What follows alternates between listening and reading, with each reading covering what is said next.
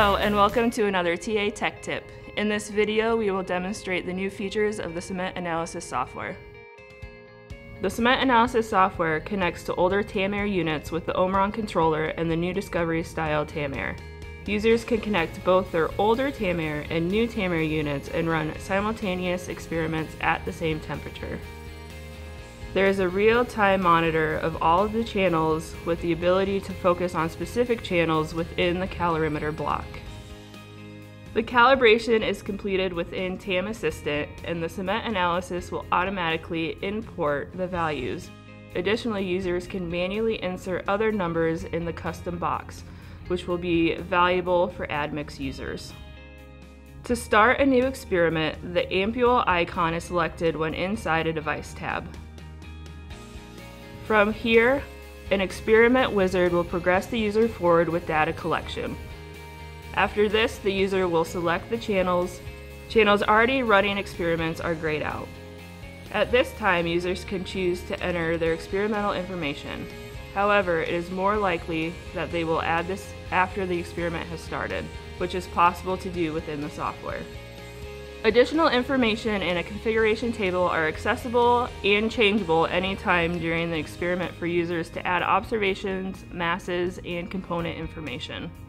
The software then goes through and auto-equilibrate with low and moderate values. These numerical values are specific for both 8 and 3 channel calorimeters. Now the software is collecting data for 15 minutes, and then the baseline will start if the criteria has been met. The baseline is shown as green in the software. The next screen prompts the users to select mix start times. So this is important to our users to accurately note in their experiments when the water and mixing has started. The time at which the water is added doesn't need to be identical for each channel within the calorimeter. The time now indicates the time at which the sample is loaded into the calorimeter, which is now.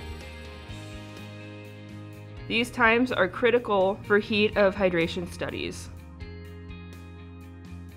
After loading samples, there is a 45-minute wait time before the signals are considered correct.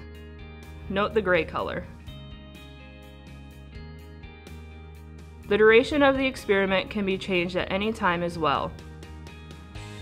The experiment will continue for an indefinite period of time by leaving the field blank. At the end of the experiment, users can define the experimental times if they require adjustment. They will be updated in the time fields at the top of the screen. For normal operation, the start and stop times should remain fixed. After this, the data can be analyzed. In this tech tip, we have showed the features of the new cement analysis software. Please stay tuned for more helpful tips from TA Instruments, and thank you for your interest.